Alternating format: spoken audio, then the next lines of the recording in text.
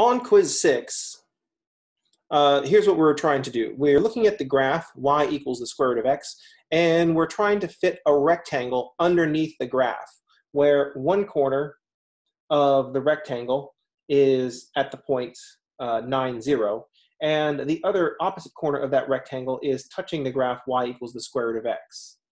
Now I can take this point x equals a and move it back and forth between 0 and 9.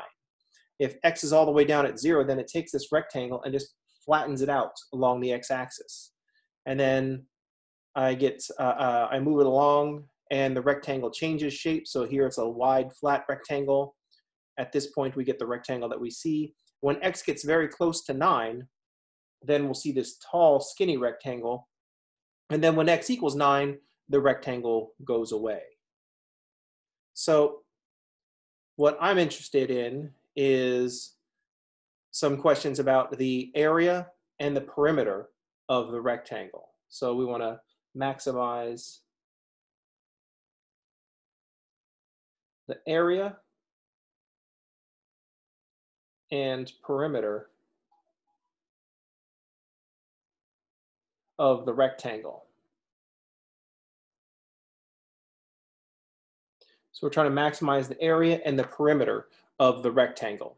So moving the x equals a back and forth, moving x equals a back and forth will make like a flat rectangle with 0 area and, well, perimeter of 9, kind of, because, you know, but there's two sides that are 0. So 9, 0, 9, 0, so 18. Or this rectangle up here, if we go all the way to the side. So for a fixed value of a, we can figure out the length of the rectangle down here and the height of the rectangle up here. I probably call this the width and the height.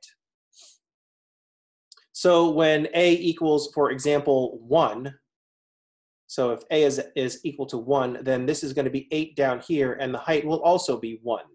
So we can calculate the perimeter and the area of the rectangle. If a is equal to 4, then the width down here will be 9 minus 4, or 5, and then the height will be 2. And so that gives you, you can calculate the perimeter and the area that way.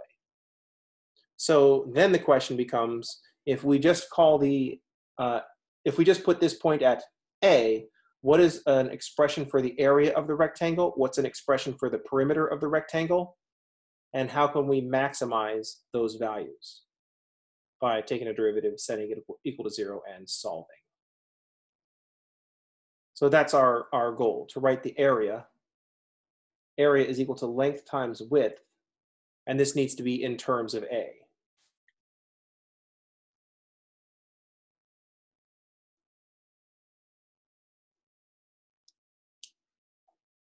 And the perimeter is 2L plus 2W, and this also needs to be written in terms of a.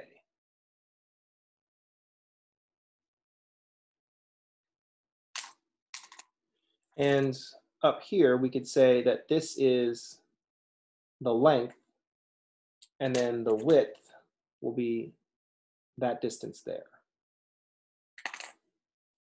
So somehow write the width in terms of a, and then write the length in terms of a. Any questions?